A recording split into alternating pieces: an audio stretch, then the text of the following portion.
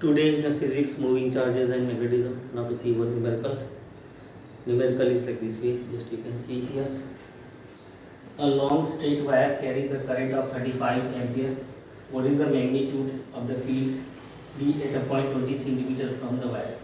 Now we know that here, suppose this is a wire, straight wire carrying current I is equal to 35 ampere. Now we to get the field at point here 0.2 meter from the wire, that is a P, and here that is a this direction, that is a cross, means the field is inside the plane of this board, and that is your field is coming out from the board, that is 0.2 meter.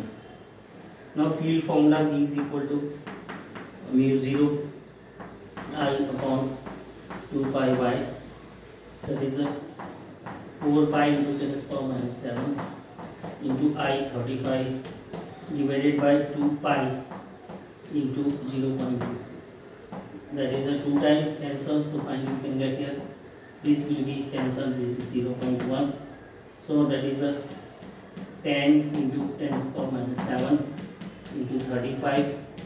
Simplifying we will get here, that is a 3.5 into 10 to the power minus 5.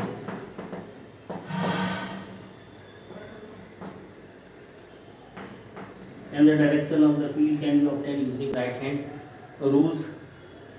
So this way to solve this numerical. In this numerical, a straight wire carrying current 35 ampere, we to get the field at the point 20 centimeter from the wire using the formula B is equal to mu 0 I upon 2 pi y, keeping the value of mu 0 4 pi into 10 to the power minus 7, I is 35 and divided by 2 pi into y, that is 0.2. Solving this way to get here B is equal to 3.5 to 10 to the power minus 5 Tesla. And the direction of the field is on right hand side and left hand side depending upon the right hand rules, that is from the right hand side, that is coming